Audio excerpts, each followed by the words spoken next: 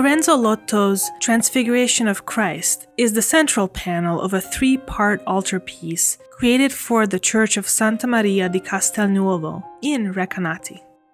This piece shows the influence of the great Renaissance painters and captures a moment in Lotto's transition as an artist. We see Renaissance proportion and balance, which will later give way to Mannerist exaggeration and elongation and tension. In one way, this transition itself echoes the story of the Transfiguration, a moment of heavenly order and balance that will give way to the tension and disorder of the Passion after Christ and the disciples descend from the mountaintop. We see this juxtaposition of balance and imbalance in the arrangement of the figures in the scene. At the top of the image, we see Christ, flanked by Moses and Elijah, in a triangular composition oriented toward heaven's presence breaking in at the very top with God's vertical words. "This is my Son, my chosen, listen to him." Heaven's light from above illuminates this scene as the clouds and angels narrow in a reverse triangle leading to the figure of Christ. In contrast, we see the three jumbled forms of Peter, James, and John against the dark hillside below.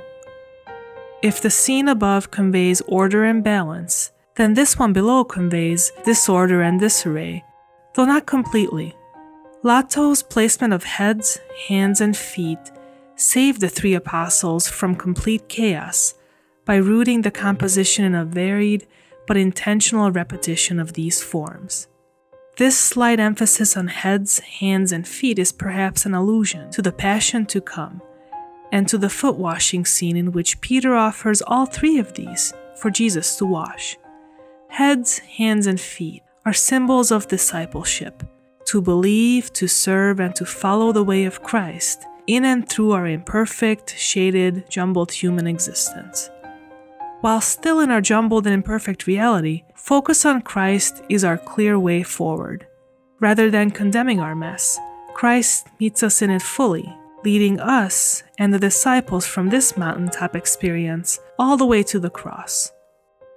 Entering our broken reality, Christ shows us that the cross and all that leads to it is real, but death does not have the final word.